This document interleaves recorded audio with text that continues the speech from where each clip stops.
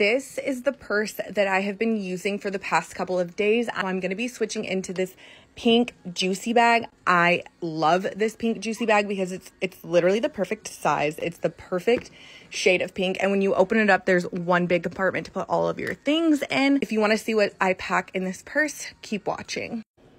In this drawer, I keep all of my wallets. I have larger wallets on this side and smaller keychain wallets on this side. I recently did purchase this little card wallet, and normally I'm a big wallet girl, but lately I've been using small wallets, and I will show you how I use the small wallet because I actually use 3 small wallets.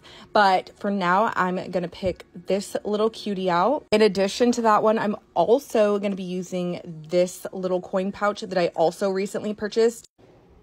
In this bag, I had one card wallet, one pouch that I keep all of my keys in. I have this 365 hand sanitizer. I have my keys, which I actually have not rotated out in a minute. It's just been this key fob, this wristlet, and these cherries. These have been my go-to keys for like a hot minute. I don't see myself changing them anytime soon. I also have this pouch, which keeps all of my miscellaneous cards when I'm carrying a small wallet. So you can see I labeled it gift cards, coupons, punch cards, game cards, and tickets because that is literally everything that I keep in here.